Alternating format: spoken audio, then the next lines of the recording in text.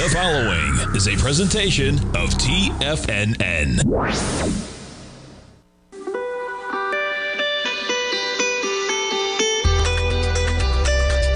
The Morning Markets Kickoff with your host, Tommy O'Brien.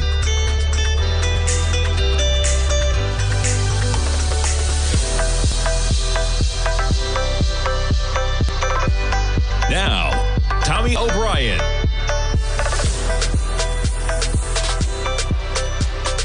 Good morning, everybody. I'm Tommy O'Brien, coming to you live from TFNN just after 9 a.m. Eastern Time. We got a CPI report, cooling inflation, going to be the theme at least until we get a Fed decision at 2 p.m. Eastern Time today. Going to be an interesting day. Always interesting when we have a Fed decision at 2 p.m. Eastern Time. We got some pretty important economic data on the inflation front at 8:30. That data showing inflation cooling a bit more than expected as a precursor to the Fed decision this afternoon. We'll see what Chairman Powell has to say, but nonetheless, the market liking lower inflation numbers, and you see the pop. We just popped about 40 points in the S&P. You're going to open in record territory, 54.31. We're up by about 0.9%. NASDAQ 100, we're up by almost a full percent right now. We're almost going to get 20,000 on the futures. How about it, man? We're up 178 points, 14,420. The Dow up 343 points, 39,137. And how about the Russell? Russell up by 3.1%. Did you get that one, folks? 3.1%. The Russell just popped from 2030 to 2090. You're up by 62 points. Now, this is putting, of course, lower yields, weaker dollar, adding to commodities, and everything's up. We got Bitcoin up by $2,300, right at 73. Right at 2,300 on the dot. Now, as I mentioned, you got a weaker dollar. That's going to put a slight bid into crude, into gold, priced in dollars. You got crude up by $1.18. It was already higher in the pre-market, 79.09. Gold catching a bid up by $30 to 23.56. We jump over to that 10-year. Now, what's interesting here is before everyone pops the champagne bottles and celebrates, all we've done is retrace to the move we had on Friday. It's Wednesday. We just got the jobs number that was hot on Friday, and all of a sudden we got a new theme in the market on a slight miss in inflation. Now, can inflation numbers cool while this market remains hot? Yes, it can happen, but just keep things in perspective, folks, okay? Pretty remarkable that all you've done is reclaim Friday's move.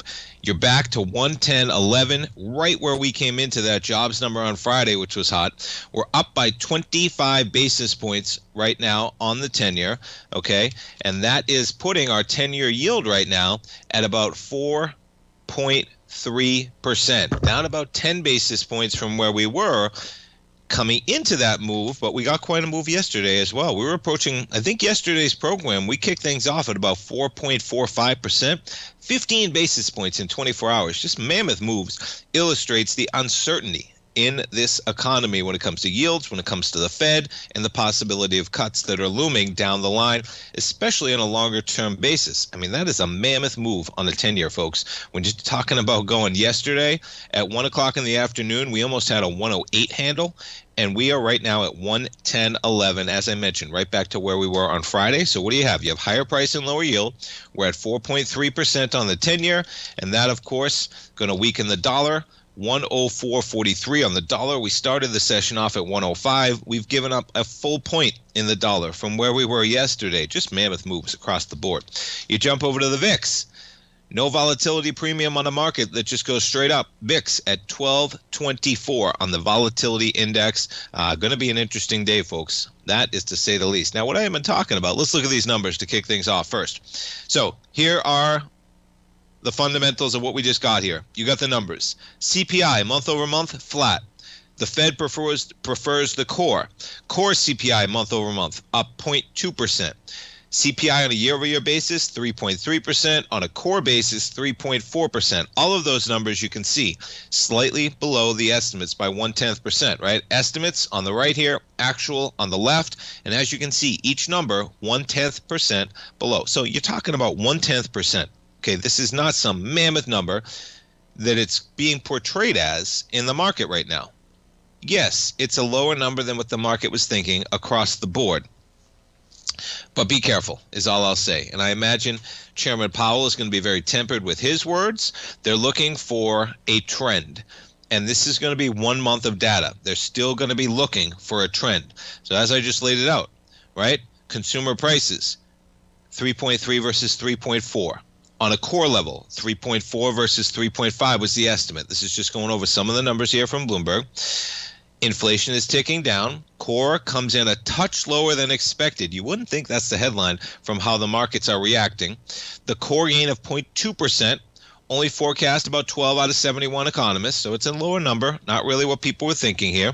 They are bolstering the narrative that we do get potentially a cut coming down the line in potentially September. Okay, Treasury yields plunge. The 2-year drops 12 basis points. I just talked about the 10-year sitting at 4.3%. We're as high as almost 4.45 just as of yesterday. One of the comments here, first month of good inflation reports. Folks, it is June of 2024. How long have we been talking about that maybe inflation is easing? And we're getting things like this is the first month of good inflation reports. We still have a ways to go. I'm going to try and bring some sanity into these reports. And I imagine Chairman Powell is going to bring some sanity into the market rejoicing and trading to all-time highs across the board with the type of reversal in yields that we have going on, especially on a longer-term basis. We may get one cut, we may get two. As I was talking to Jacob yesterday, where do we go next year?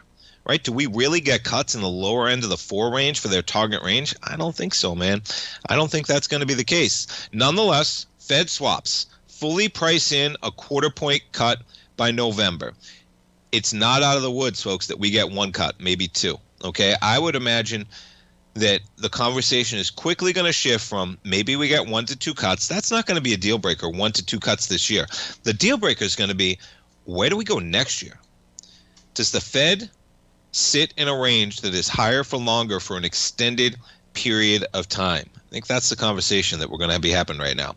So 2-year yields, 12 basis points. We're sitting at 4.7. You got S&P futures spiking higher, up almost 0.8%. NASDAQ up almost a full percent. Auto insurance falling on the month, but check it out, up more than 20% higher than a year ago. And yeah, I'm dealing with some higher auto insurance in Florida, man. Let me tell you. That is for sure. Yeah, this is just some of the different anecdotal evidence of what's going on here. How do we just get down there? We just scroll down for some reason. All right, we'll cherry pick some of this data. Yeah, new vehicles dropped 0.5% after a 0.4% decline in April. So you got bolstering demand for cars. Okay. Airfares for the month of May down 3.6% after falling 0.8% in April. We'll have to see if that trend continues over the bumper summer travel season, but you have declining prices in airfares, in new vehicles. One of the things helping this print out is gas prices that are down for sure. They get into that at some point in this. Yeah, market's holding on to it relatively well, man. Yeah, and I'd hang on to this point right here. The key point here is that the Fed has made clear that it needs to see several cooler readings to move toward a first rate cut. Now, where's your risk reward in this market as a trader? The risk reward is the market's pricing in, cuts are coming. Well, if the market's pricing in, the cuts are already priced in, and the data isn't there yet, where's the risk? The data is the risk. The data is that it doesn't line up like it has this time. We'll see, man. But the market is rejoicing like we've made it, and we haven't made it just yet. Good number. You like to see it, but we'll see where we go from there, folks. Stay tuned. We're coming back. We got the markets in positive territory. We'll be talking to our man Teddy Kegstad later in the hour. I'll be right back, folks. Stay tuned. If you're looking for potential trading setups in the stock market, then Rocket Equities and Options Report is a newsletter you should try. Tommy O'Brien delivers options and equity trades when the markets present them using a combination of fundamentals and technicals. Sign up for Rocket Equities and Options Report today with a 30-day money-back guarantee so you have nothing to risk. For all the details and to start your subscription today, visit the front page of TFNN.com. TFNN, educating investors. In the world of trading, only a few names stand out like Larry Pesavento, a pro's pro with over 50 years of experience. Larry has seen it all. A former Chicago Mercantile Exchange member, Larry has authored 10 books and trained over 1,000 traders with his unmatched expertise. Introducing Fibonacci 24/7, Larry Pesavento's daily trading service that turns the complexity of markets into opportunities. Published every Sunday, receive a comprehensive report packed with detailed commentary, charts, charts, and videos that illuminate the patterns shaping the markets, with updates throughout the week exclusively for subscribers. Whether through charts or videos, Larry's analysis is your roadmap to navigating the markets. You can sign up now at TFNN.com for just $97. And with all TFNN newsletters backed by a 30-day money-back guarantee, you have nothing to risk. For all the details, visit TFNN.com. You'll find Fibonacci 24/7 right under the newsletters tab. TFNN has launched the Tiger's Den. Hosted at Discord, TFNN has been educating traders for more than 20 years with live programming hosted by a variety of professional traders during market hours. The Tiger's Den, available to all tigers and tigresses for just $1 for the year. There's no catch or added costs when you join our community of traders. Sign up today and become a part of this educational community of traders. Just visit the front page of TFNN.com. Steve Rhodes started his trading career as a student almost 20 years ago, and the student has now become the master. Steve won the prestigious Timer of the Year award in 2018 and barely missed that mark again in 2019, finishing at number 2 for the year. An amazing accomplishment. Steve Rhodes is committed to sharing his techniques and knowledge with anyone who wants to learn, and he shares his vast amount of trading knowledge every day in his Mastering Probability newsletter. Steve's award-winning newsletter, Mastering Probability, is delivered every trading day with updates throughout the afternoon. Sign up for Steve's market newsletter, Mastering Probability, and you'll receive access to 7 of Steve's educational webinars absolutely free. At TFNN, all our newsletters come with a 30-day money-back guarantee, so you have absolutely nothing to worry about. Visit TFNN.com and try Mastering Probability 30 days risk-free today. TFNN, educating investors. This portion of the morning market kickoff is brought to you by Direxion's daily leveraged and inverse ETFs. Whether you're a bull or a bear, you choose the direction. Visit Direxion.com. Investing in the funds involves significant risk and should only be utilized by investors who understand the impact of leverage and actively monitor their portfolio. They are not designed to track the underlying index or security for more than a day. Before investing, carefully consider a fund's investment objective, risk, charges, and expenses contained in the prospectus available at Direxion.com. Read carefully. Distributor Foreside Fund Services, LLC.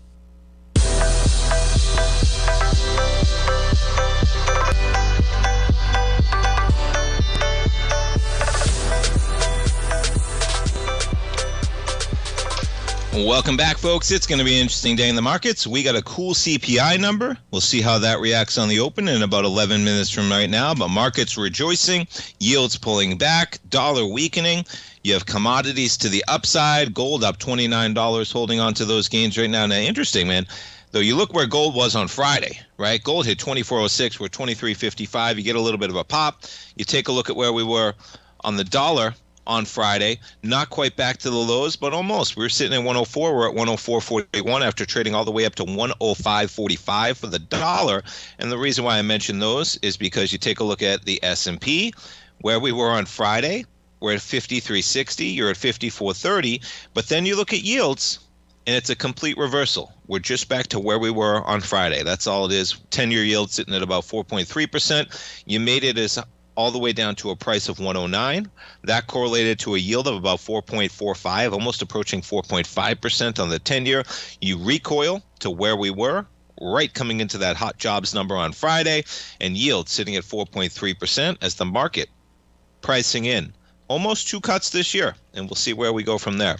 Some of the other data from that inflation CPI print at 8:30, as I mentioned, gas prices. So gas prices, one of the key reasons, down 3.6 in May from April. That's a month figure, folks. Down 3.6% in May from April. One key reason why the headline CPI actually flat. Now the core month over month comes in up 0.2%. The headline is flat. And that's the reason why the Fed doesn't really care about the headline, because they can't influence something like crude. And it is remarkable that at a time when everybody's talking about inflation, we're paying almost $3 at the pump right now for crude. And yeah, that's probably going to go up as we got crude, I think, at about $79 this morning. Now you look at housing, okay? Now this is why the Fed prefers the PPI, the PCE. And that is because that's the personal consumption expenditure. Okay, the reason why they prefer that is because it's a greater reflection of all of the goods that we consume versus the ones that we actually just pay for. And that's because certain aspects of the CPI are a huge component and some are not. Housing. Shelter index rose 5.4% over the last year, making up over 2/3 of the total 12-month increase in the all items less food and energy index. So CPI really gets skewed by housing because it's one of the biggest components that you actually pay out of pocket when you think about it, compared to something like the PCE, where healthcare costs are a bigger component in the PCE. And that's because what happens? Well, a lot of people, you consume healthcare even though you don't actually pay for it because it's paid for by your job. And that's one of the quickest illustrations of the difference between consumer price index, something we pay for as consumers, versus something like healthcare, which is a product we consume but don't actually pay for because it's included in our employment and that's paid for by your jobs and the companies. Nonetheless, it is a product you consume and it factors into what's going on. So you got not a bunch, but you have Fed speak out there. You have Bullard out on Bloomberg saying we are now seeing immaculate disinflation. Well, I'd be careful on that one, folks, okay? This is the first time, this is the quote I wanted to get to, which is great. For a little bit of context here, this is the first time, reminder, it's June, okay, since October report that the core monthly CPI gain has undershot the median forecast. Think about that. One illustration of how inflation has been disappointing, you could say disappointingly hot, for much of the past half year. And you're telling me this is going to be the report that somehow is the Goldilocks everything? It's the first time that you have the core monthly CPI gain undershooting the median forecast. And it does it by 0.1%, folks. Okay? Energy fell 2% in May after rising 1.1% in April. A big part of that, as I mentioned, 3.6% for gasoline on a month-over-month basis, down in May versus April there. Yeah, and you talk about cars. Is it a good time to trade up? Well, year over year, I'm not sure. Month over month, maybe. Used cars and trucks rose 0.6 in May. They're still down 9.3% from a year ago. This is where, year over year, the numbers are still bonkers, for lack of a better term, man. What did we just say here? You have used prices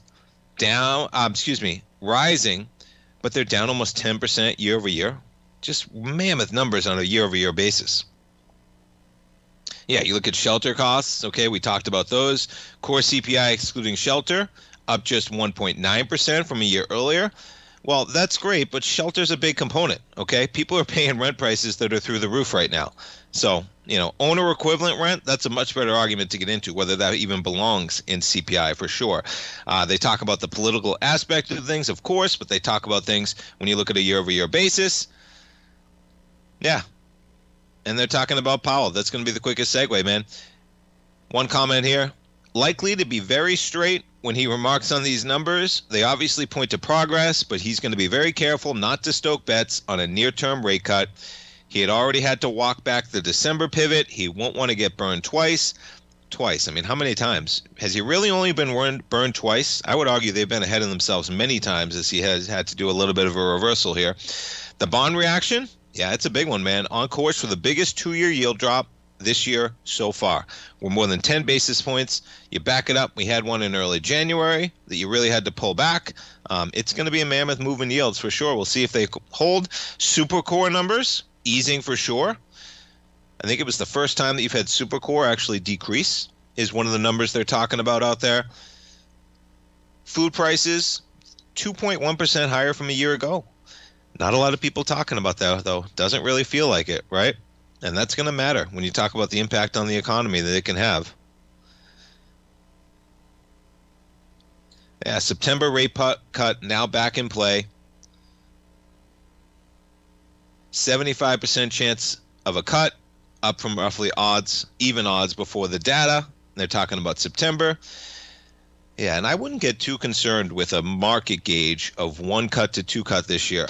If you're really trying to make a play here on the economy, on your portfolio, on equities, you go out a little bit longer, you might get yourself in trouble, okay? But we're looking at an S&P right now trading at 54.30. We're looking at a 10-year yield of 4.3%.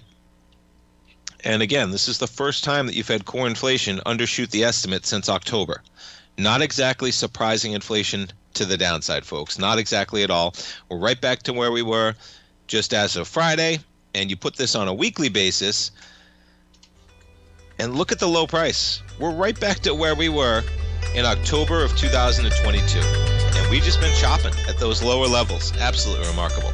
All right, we're coming back for the open, folks, where supply equals demand. Stay tuned. We'll come back. S&P is going to open at record territory. We'll take a look at some of the other equities moving this morning. Stay tuned. We'll be right back.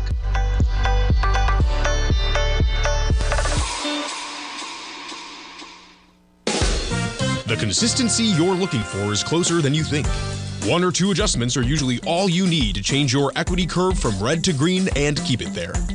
Come join Larry Pesavento live to learn what separates the winners from the losers. Join Larry Pesavento on the 2nd and 4th Friday of every month for 3 hours of live trading from 9 a.m. to 12 p.m. Eastern Time, where Larry will show you the market setting up and, most important of all, the state of mind of a winning trader. By watching Larry trade, you'll learn the Fibonacci levels, you'll learn how to apply A to B to C to D trading patterns, you'll learn trade management, pattern recognition, and much more.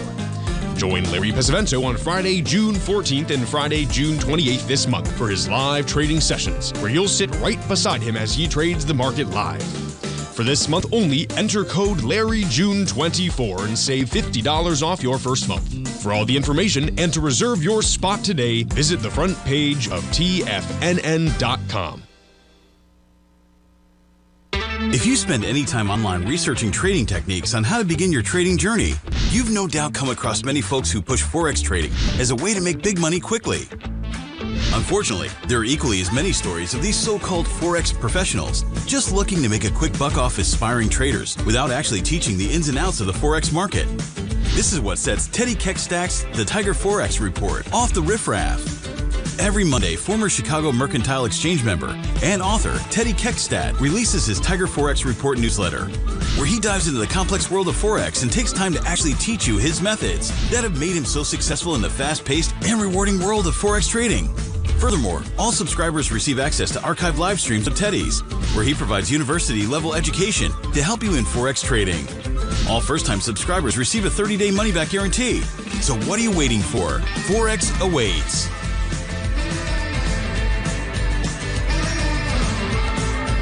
The stock market is a delicate, interconnecting web of commodities, equities, and trader psychology. When one string of the web is pulled, it has a ripple effect across the broader market. This is where opportunity lies. But how are you to gather all of this information into one cohesive model when you're already spending your energy looking for any possible trade opportunities? Luckily, you don't have to worry about that, as Tom O'Brien has brought all important market news to you in one single newsletter, Market Insights. Market Insights provides a daily overview of what's happening in the indexes, bonds, gold, and more. Follow along with Tom daily as he analyzes the components that affect the overall movement of the stock market, giving insight into how each one plays either a bullish or bearish role. Tom also analyzes specific equities that he believes has the potential to make huge returns, and his track record proves his analysis right. All first-time subscribers receive a 30-day money-back guarantee. So what are you waiting for? Don't let the market leave you in the dust. Don't forget, you can listen to TFNN live on your mobile device 24 hours per day. Go to TFNN.com, then hit Watch Tiger TV. That's TFNN.com, then hit Watch Tiger TV.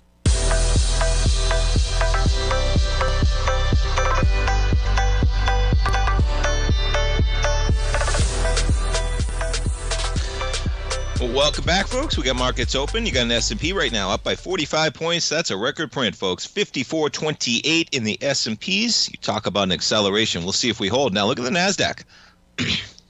NASDAQ, you're up by 0.7. A little bit of a reversal, though. We were all the way up to 19,458. You give up 70 points from that high. We're still higher, but only by about 135. The Russell, man, up by 2.6%. You talk about an acceleration. Bitcoin near about 70,000. We take a look at commodities. Crude continuing to climb 79.24. We talked to our man Teddy Kegstad. Next segment, always interesting. We'll talk some Forex. Great day to talk to Teddy as we get some move in yields. We got some move in the currencies. Dollar weakening on a little bit of a pullback in yields. We'll see what Teddy's got to say coming up at 40 past the hour, as we do every Wednesday. You got gold pushing higher right now, up by $28 to $23.54 in the price of crude, and we check in on yields. Just hanging right where we were on the high, man. We got the 10-year right now. Where are we sitting in that 10-year? 4.29% as we hear from Chairman Powell at 2:30 p.m. Eastern Time. You get some dot plot updates today as well at 2 p.m. on the announcement. I imagine you're going to hear a bunch of the same as usual, right? This is one data point, and it is interesting that, yes, he's going to get asked about the CPI. He's also going to get asked about the jobs number on Friday. Don't forget about that one. The human mind, the recency bias, the way it impacts us from just a human perspective. What happened to the conversation on Friday? Right? We had 272,000 jobs added, more jobs than anyone imagined. Wages continue to run hot, and then we come into a CPI that's soft, and they're conflicting data points. The Fed wants to see a real trend here. They're going to look for the next couple data points. Now, we get PCE, the one I was just talking about, I think June 28th. I was just looking at one article that referenced it. June 28th, I believe, we get the PCE, so that's an interesting one. Now, we get PPI tomorrow, not as important, but another inflation data point on the producer's side. We'll see where we go from there. And let's tie into yields. Mortgage. So, a brief drop in mortgage rates caused a huge, now that is an interesting choice of words, because like I always say, folks, remember this phrase, percentages on small numbers can be deceiving, okay? If you go from a 1 to a 2, that's a 100% increase, but you're still at a 2 from a 1, right? Which is still a very low number, depending on what context that's in. So what they're talking about here is total mortgage application volume surged at CNBC. They're looking for clickbait. Nearly 16% compared with the previous week. Well, what was the previous week? It was probably nothing. I'm exaggerating, but you get the point. The average contract interest rate decreased to 7.02 from 7.07. That's not going to do it, folks, okay? That type of a move is not going to do it. Applications to refinance a home jumped 28% last week compared with the previous week. Now, I read this, and here's I'll give you what I thought initially. You know what I thought? I said, maybe people are struggling, man. Maybe people have finally reached the point that they said, you know what? I can't hold out anymore. I've hit my limit on credit card funds. I've hit my limit on what I want to be spending from my savings. I've hit my limit, and what I'm going to do is I'm going to bite the bullet. I'm going to refinance my home to access the equity within that home, and I'm going to pay the 7% and hope that interest rates decline and I can refinance in the future because I can't hold out anymore and I want to access the equity in that home. Because these numbers are not because of this. They're not because mortgage rates just went to 7.02 from 7.07. So if they're not because of mortgage rates, then why are people refinancing at a much higher level than previous? Maybe they've tapped out. All right, I don't know, but that's what I found myself thinking, because that is not going to be the determining factor going from 7.07 to 7.02. Now, we might see a decline this week with the 10-year dropping to 4.3 yet again. We'll see if they go from there, but be careful reading articles like this and thinking that somehow everyone's back because mortgage rates are above 7%, because that's not where I get things at all. Buyer beware across the board. All right. Perfect segue to buyer beware. Tesla shares. Yeah, look at this thing, man. Tesla down today. Down. Look at this market, and Tesla is negative. Be careful for Tesla shares, folks. And I am not an Elon hater, man. You know, he has revolutionized the world. He is a character like none other. He's brought electric vehicles to the forefront when nobody would. He did it himself, okay? So I'm not a hater.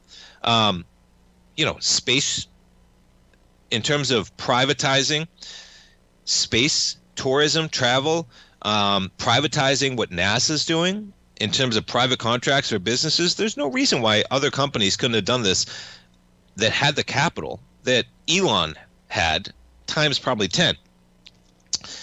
But there's some funky stuff, for lack of a better term, man, going on at Tesla. Now, the pay package is out there, right? You had him out there yesterday decrying OpenAI, teaming up with Apple, etc. They're back in the positive right now. But boy, it seems like every single day, folks, you wake up and you got something else going on.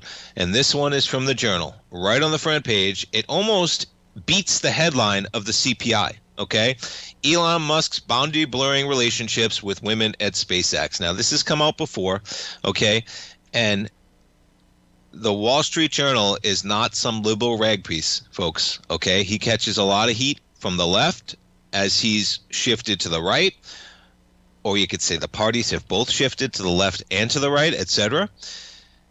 But some of the quotes in this, I mean, it just keeps coming out. And every time these stories come out, folks, and this is a long one. If you get a chance, check it out. I can't go through it all. It is a long, big, exclusive piece. They talked with dozens and dozens of people from his companies, SpaceX in particular, okay, private company, SpaceX. And every time I read one of these, I say to myself, if this was any other Fortune 500 CEO, they would probably be out of their position within 24 hours.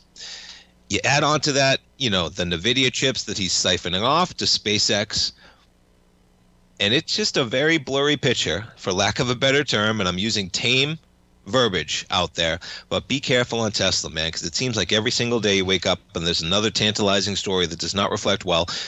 Where is the board oversight on Tesla? Now, SpaceX, private company, they still have a board, but a private company. When you're a public company, it's remarkable, and that's where the pay package goes out. I just don't understand what's going on. Yes, this company can go higher, okay, but I look at things from a risk-reward perspective.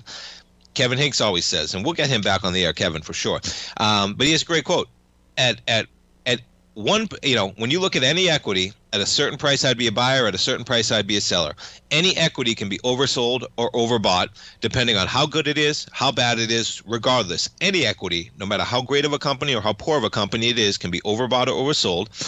And from a risk reward perspective right now, the data that can come out with Tesla, I see the risk skewed dramatically to the downside versus to the upside when you think about the troubles that they have. Now, Elon's put out that the self-driving fleet is coming in August. And if you believe that, then God bless you. Maybe you got some action to the upside. But that's a story. And I don't think the story is concrete enough to hold up Tesla anymore. This market, though, look at that NASDAQ. Right back to the highs, man. So much for a pullback. You get a pop, you're back to 19,441. Remarkable. Now, NVIDIA shares. Check this one out on NVIDIA. I put this one out on my newsletter on Monday. Something to keep your eye on for NVIDIA shares. Take out that spike. It's not real. NVIDIA just completed an A to B, C to D from where we were at the beginning of the year. So be careful. Maybe you just chop around for a bit. We did not go short. Okay, NVIDIA shares. But interesting that you did just complete an A to B, C to D. Stay tuned, folks. We're coming back with Teddy Cakestat. We'll talk some Forex. We'll talk some Are you ready to take charge of your financial future? TFNN is your gateway to the world of trading and investing. Whether you're starting out or scaling up, TFNN empowers traders and investors of all skill levels with top-notch investing systems, strategies, and techniques. It's time to protect and grow your money with insight you can trust. Join us live Monday through Friday during market hours for exclusive content that moves with the markets. At TFNN, we bring the trading floor to you. Our seasoned hosts are here to answer your calls and questions live on the air.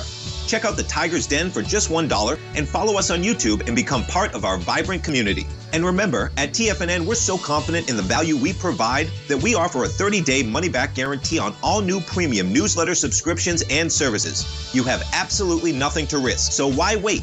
Tune in live to Tiger TV and transform your trading journey, because when you know better, you invest better. Join us and experience the difference today. TFNN, educating investors. Many trading newsletters attempt to focus on a narrow set of equities or commodities. While this works for some, it oftentimes misses many opportunities that possess huge gain potential. But how is an independent trader supposed to scan the entire market looking for these hidden opportunities? One simple answer: the opening call newsletter.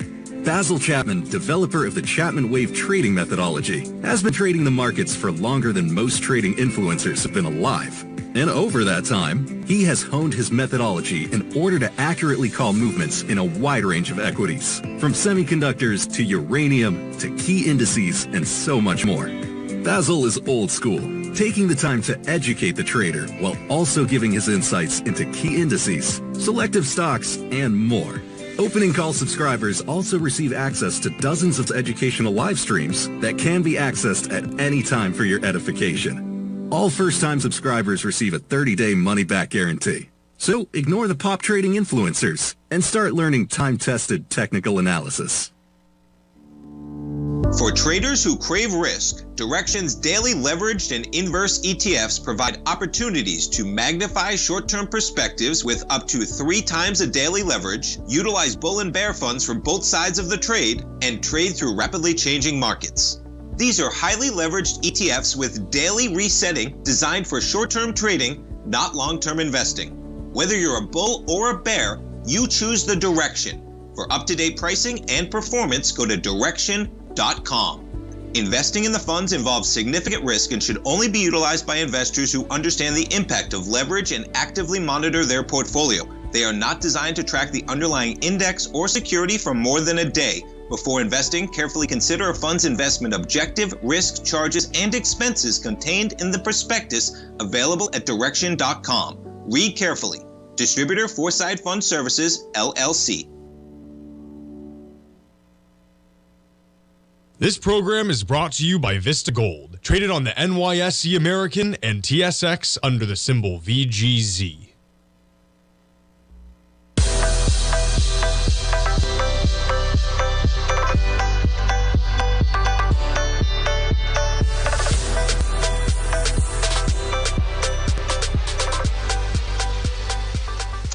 Welcome back, folks, and we got markets continuing to climb. Liking this number, man. How about the S&Ps? Now up 51 points, trading up to 54.35. I recalibrate every number in my head, man.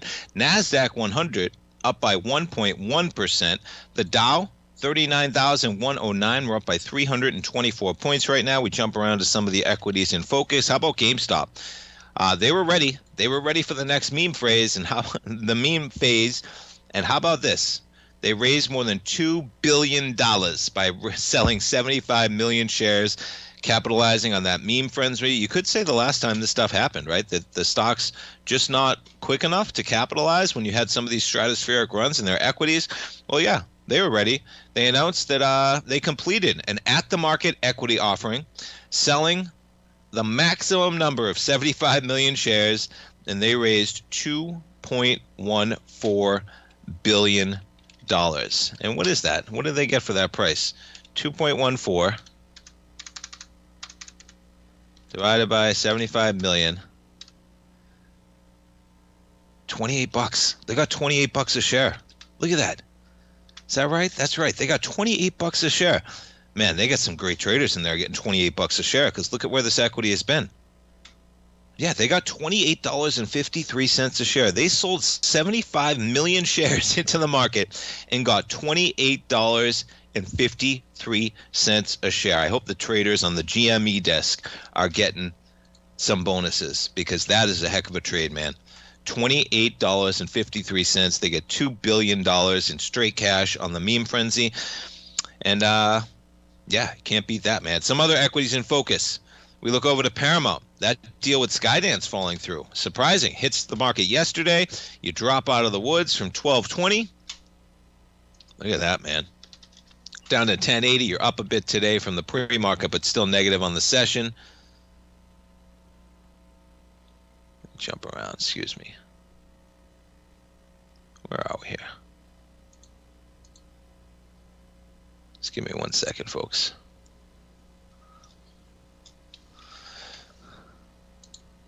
There we go.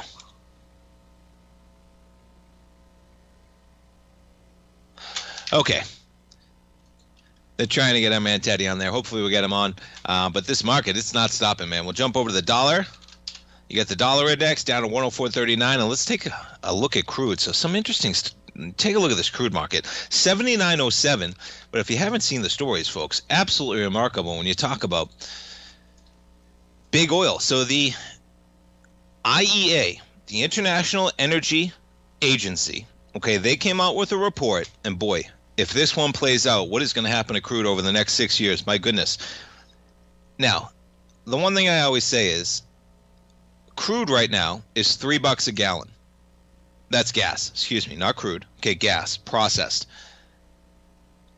You go buy a gallon of water and it's like $1.69, $1.99, depending on what you're buying. Okay, so when oil gets to where it's cheaper than a gallon of water, and listen, we need water, but we need oil too. That's where things just don't play out in my head, okay? But with that said, they talk about that by the year 2030, folks, that's like tomorrow in terms of the market sometimes, okay, that we are going to hit a peak demand. Yeah, we're going to hit a peak because of the way that probably renewable energies, EVs, etc., okay, oil demand growth was on track to slow down before reaching its peak near 106 million barrels a day by 2030. That's one aspect. My goodness, oil demand is going to stop growing by 2030. Okay, take that one in. And then you have oil production is surging to nearly 114 million barrels a day by 2030. So at the same time, you have oil demand decreasing. You have production continuing to pick up. We're going to have 8 million barrels a day of surplus in 6 years. That is going to create a dynamic that could have, quote unquote, significant consequences. You could have a surplus that is unprecedented, going back to really some of the lockdowns we saw during COVID. Okay. And yeah, you're going to see production outstrip demand growth between now and the end of the decade, pushing spare capacity to unprecedented levels and potentially upending OPEC Plus's market management. What happens? I don't know what happens, but that is a whole new frontier. And maybe that's one of the things that's looming out there that, you know, continues to put some pressure to the downside on the price of crude. I was talking with Jacob yesterday saying, hey, you know, he asked a great question. What do you think, man, of this price? We got some remarkable low prices. We're in summer driving season. I said, you got to follow the price action. Okay, crude continues to struggle to find a bid, even in the face of multiple. What do we got? We got Russia invading Ukraine. We have the war in the Middle East, right, with Israel and Palestine. We have heads of state in the Middle East dying that could provide just any type of uncertainty over there. And nonetheless, crude cannot find a bid, and we continue to have increased production from the U.S. Thankfully, we now are a huge producer. We don't have to rely on the Middle East like we used to. And this is the global energy watchdog saying, hey, guess what? Production is going to outstrip demand, and we are going to hit, I mean, think about this. We are going to hit a point in our lifetimes where peak oil demand is reached in the next 5 or 6 years. And then it goes down. Why does it go down? Because other renewable energy sources begin to get used. That in itself is a dynamic that I don't think the market may be ready for. And then you think that we have production going up over that time. Yeah, we might be paying less at the pump as we go forward, man. And 5 to 6 years, folks, I'll just put it this way. COVID was 4.5 years ago when it hit. In 4.5 years from right now, we're almost reaching max oil demand during our lifetime. That is a head scratcher, man, when you read this one. Yeah. So despite the projected slowdown in oil demand growth, IEA noted that in the absence of stronger policy measures, crude demand is still expected to be around 3.2 million barrels a day higher by 2030 than today. So you're going to see an increase, okay? But that's why we reach our peak, but production is outstripping it, period. Okay, oil demand is on course to dip below 43 million barrels a day by 2030, down from close to 46 million barrels a day last year. It's crazy. Aside from the coronavirus pandemic, the last time oil demand from advanced economies was that low was in 1991. So there's some head scratchers there across the board. Keep that one in mind on a longer term basis as you see crude continuing to struggle. Now back to that in a video chart real quick. So, listen, I said in my newsletter Monday, I'm not going short on NVIDIA shares, man, because how do you do it, okay? How do you do that? You just don't. I don't think I could do that one. But it is interesting. That little uptick is skewing this chart to make it a little bit tough. But take a look at it, man. And I didn't cherry pick some bottom. That is the bottom of the run that began, okay, in January. I mean, you had NVIDIA at 48. We were at $50 all the way in August of 23, so the run really begins in January of 2024. You trade from, these are exact pennies, folks. 47.32 is the A. 97.40 is the B. That's $50. C point, 75.61. That brings it up to 125.69, and we get 125.59. A to B, C to D. We get a back of the 3/8. We'll take a look at that when we come back, folks. Stay tuned. We'll be right back.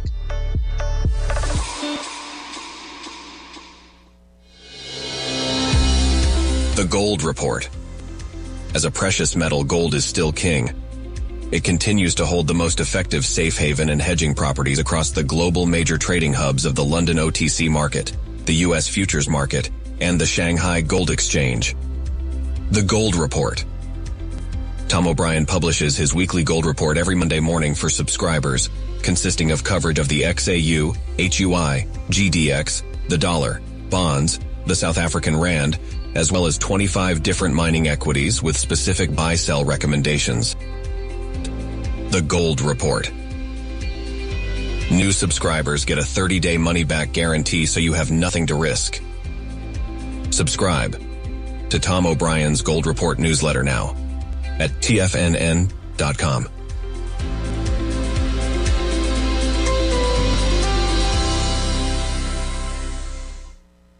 Steve Rhodes started his trading career as a student almost 20 years ago, and the student has now become the master. Steve won the prestigious Timer of the Year award in 2018 and barely missed that mark again in 2019, finishing at number 2 for the year. An amazing accomplishment. Steve Rhodes is committed to sharing his techniques and knowledge with anyone who wants to learn, and he shares his vast amount of trading knowledge every day in his Mastering Probability newsletter. Steve's award-winning newsletter, Mastering Probability, is delivered every trading day with updates throughout the afternoon. Sign up for Steve's market newsletter, Mastering Probability, and you'll receive access to 7 of Steve's educational webinars absolutely free. At TFNN, all our newsletters come with a 30-day money-back guarantee, so you have absolutely nothing to worry about. Visit TFNN.com and try Mastering Probability 30 days risk-free today. TFNN, educating investors.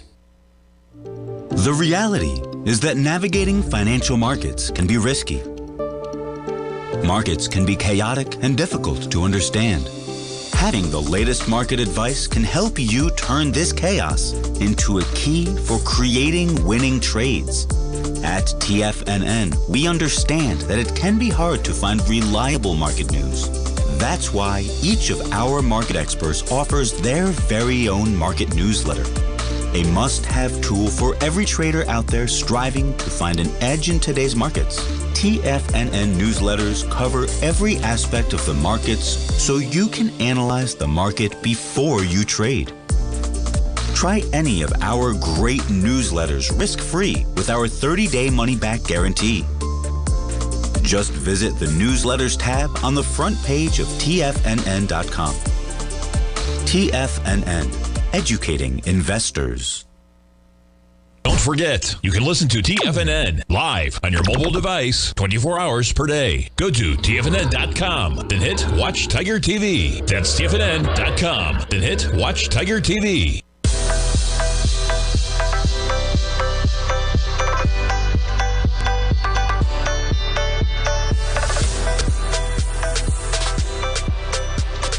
Welcome back, folks. You got markets continuing to climb. S&P's up a full percentage point right now, and we got our man Teddy Kegstad on the line, folks. We talk to Teddy every Wednesday, and Teddy, I appreciate you getting those technical difficulties worked out. And what we're going to do, we're going to extend the show, Teddy. We can't just cut it to 2 minutes. It's too important of a day. If it's cool with you, we'll go right through the top of the hour, and we'll just go till 3 past as we normally do. So give us a good 9-10 minutes as usual, man, because I appreciate you joining. It's an important day. So. Where do we kick things off, man, with inflation, yields, the currencies? What's on your mind to kick it off, Daddy? Well, it's Fed Day, so you know what? If it wasn't for the CPI number, which came out better than expected, which I think you have to really take it with a grain of salt. Yeah, it's a nice thing that CPI is going down in this and came out unexpected. However, it's not that big of a deal when you look at it overall. And also, right now the media is focused on a snapshot of the last few months, being like, oh, inflation's going away, everything's working out, the Fed's going to start cutting rates soon and what have you. That's not really the case if you look at things year over year, you know. And as far as the consumer price index, well, it's a lagging number. You know, we're starting to finally see the impact of where we were 6 months ago, you know, definitely 3 to 6 months ago. So what I want to tell you is that over the past 6 months, we've seen nothing but a rise in consumer prices. Okay, so those numbers are going to hit us come August, September, right in front of the election. So all this bandwagoning right now, and I guarantee you the media is going to be sucking this up because they're going to expect that unemployment claims are going to come out higher tomorrow. And if they do, that's going to follow through on the little narrative that unemployment's going higher. The Fed likes that. They want to see people out of work, and they want to see that the CPI numbers and PPI numbers are starting to show that what they've done has helped. I think, once again, they're lagging. The market's ahead of itself right now. It's what it normally does. And all we are is bouncing. We bounced off the bottom of a range or the upper band of a range that we've been in for most markets right now. So we're having an exacerbated move because, think about it, it's Fed Day. Nobody's doing anything. So that means that the order book probably just got ran through off the numbers. So I think the rally you're getting, it's not because the number is so surprising. It's really just because of the market environment today. I appreciate the take. It is interesting looking at the market. Even, you know, the 10-year, of course, we have yields pulling back, as you mentioned, on the CPI number. But all we did was move back to pretty much right where we were coming into the hot jobs number. So it's interesting how the narrative can shift over the course of 2 to 3 days, right? It's like we come into the jobs number. Oh, my goodness, more jobs than I think it was something like Bloomberg had. They got 72 economists they poll. Nobody had a number at 272,000, man. Everybody was on the downside. How do you do that? Not even one person is like a little bit to the upside of a little bit of risk. And then by Wednesday, we take it all back. And we got a 10-year yield right now of 4.3%. And I say to myself, and I agree with a lot of what you're saying, okay, so I look at things as a risk-reward parameter as a trader. And I say, okay, the market's pricing in the cuts that we need more data for. So where's your risk? Well, the risk is that maybe we don't get that data, right? That somehow if it's pricing in, because there's no way we're getting more than 1 to 2 cuts this year. How would that happen? Well, the economy would just have to go to absolute dire, falling. I don't think that's going to happen, thankfully. So then where's the risk? Well, we need a lot more data to line up to where the market is, which I find so interesting, because the 10-year yield at 4.3, that's quite a low number when you look at where we are, when you look at the dot plots, all that stuff. So I found it interesting. But even on the 10-year on the chart, I pull it up just right back to where we were on Friday, and it only takes 2 or 3 days for the narrative just to shift completely, which I found remarkable in the same way. I agree with you 100%. And once again, we're in a tight range. Like if you look at the currencies, the yen is not reacting very much at all. It's been in the sideways trade. You know, crude is rallying big time. So you're going to tell me that if crude stays where it's at or even starts to go higher over the rest of the summer, that come August, people are going to believe that core inflation is going down when everything is costing them much more money? I mean, come on. You know, you're not going to fool the people that much with that, you know.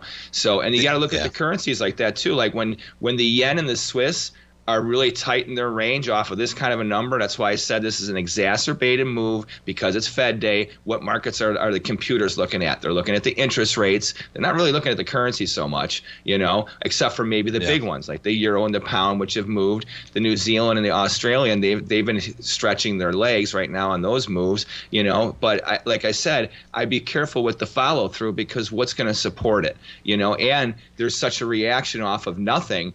Once again, what's going to support that follow through, you know? Hey, some of and I didn't follow too closely, but I saw they had elections over in Europe, right? And there was some movement over there. You have France calling an election. Does that play into how you're looking at the euro at all? And I really didn't dig too deeply into it, but I was seeing headlines everywhere Sunday night. One of my best friends lives in Switzerland himself, so he was talking about some of those elections in Europe. Did any of that throw any flux into what you're looking for, whether it's a euro or kind of the action over there? I think it's the beginning of something that if that movement can continue, it's very strong for the euro and also the EU economy, because right now the EU economy is collapsing. The Green New Deal is crushing them. You know, energy prices are soaring because they're so dependent and they won't do what they need to do. You know, so I mean, the German industrial complex now is running at like, you know, 60% maybe at best of what they were just a year ago. You know, and let alone 2 years ago when we were in a pandemic, if you will. So I mean, if you look at that, their output capacity is decreasing. There's complete social unrest, and they're out of money. You have no money when you have a shrinking economy. How are you going to issue debt? You know, I mean, so that's the other thing too. They can cut rates all they want, you know, to inflate prices, but you're not going to have any liquidity, you know, and then you're looking at a really horrible spread developing between your short and long-term rates if they start to pull that kind of game. But I do think politically, if the gains fire and they can get more of these people with common sense back into the government, especially the EU besides Germany, then you might start to see a balancing out of things in Europe and actually see their economies start to stabilize, which would be strong for especially the euro and even the Swiss. Because right now, the Swiss is the only currency that's strong there. The euro has been holding, it's been an arranged trade, you know, and it's only because our dollar is pretty much an arranged trade as well, you know. So, and I think that politically, you know, if this was to swing back the way it was, you know, then that would be really detrimental to the euro. But this is something that could, if this continues over the next 6 months to a year, and let me tell you something, political pressure's on, and they're different to their politicians over there. Like when their people are very quiet, but once they start raising their arms and their voices, the politicians are running scared because they come right to their front door, literally. They're right on their front door, you know. So I mean, and that changes things when all of a sudden, you know, your security doesn't matter and you have, you know, 10,000 people in front of your mansion, you know. So I mean, we'll see what happens. How about, you talked about crude, so quite a pop just in the last, you know, few days, but we're still under $80. I'm not sure if you heard me talking about, pretty interesting, the IEA coming out saying we might reach peak oil demand by 2030. Meanwhile, production continuing to rise over that time. And they put out a number, man, that we might, and I'm going long term, man, it doesn't matter for this trading, but it is interesting when you just look at, you know, our own production in the U.S., right, versus the Middle East. Production continuing to rise. Thankfully, we produce a lot of oil ourselves now, not as reliant on the Middle East. But they were talking about maybe, you know, by 2030, we might have a surplus on a global scale of 8 million barrels a day. And I just found myself saying, geez, you know, maybe that's part of the reason that on a longer term basis, you might face some heat about going to the upside. Because, boy, you know, you got a lot of unrest in the globe. All right, we are wrapping up. But what do you think of crude at $79? I like it. I like the bounce that we had over the past week. You know, just like I was saying a couple weeks ago, I think we found good support, and we're right back into that little range. Nice. Teddy, I appreciate the time as always, man. We'll look forward to talking to you next week. Tommy. Folks, check out the Tiger Forex report at TFNN. Thanks, Teddy. Stay tuned for Basil. He's up next. Have a great day, everybody. You're looking for is closer than you think. One or two adjustments are usually all you need to change